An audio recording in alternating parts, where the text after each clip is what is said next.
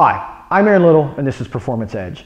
And in today's video I want to talk about a trend that I'm starting to see more and more often on Facebook and discussion forums and other social media type sites. And that is this, what I consider, or at least hope, is coming from a very pro-Second Amendment stance, which I support very pro-Second Amendment stances, but this is the whatever possible physical altercation, I can handle it, I have a gun.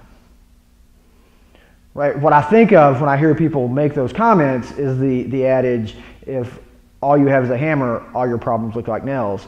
Because this idea that a firearm is the answer to whatever altercation, that kind of assumes that every physical altercation is a lethal force situation. And I just cannot believe that that's true. Right? That doesn't take into account the misunderstanding between friends.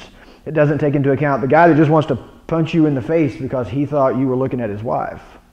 It doesn't take into account the drunk uncle at the family reunion. And it certainly doesn't take into account the parent with early stages of Alzheimer's who no longer recognizes you and has become combative.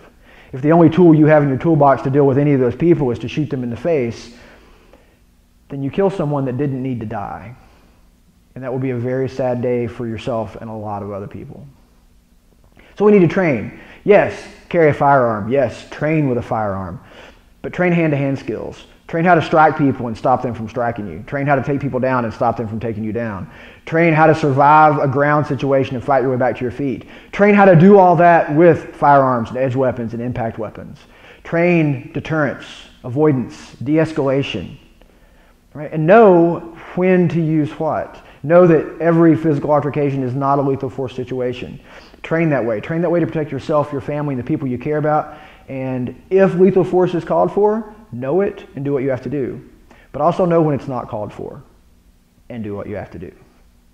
I'm Aaron Little. This is Performance Edge. I would love to hear your thoughts, questions, comments, ideas in the space provided below. Please consider sharing our video if you like, and I would really appreciate it if you would subscribe to our channel. Thanks.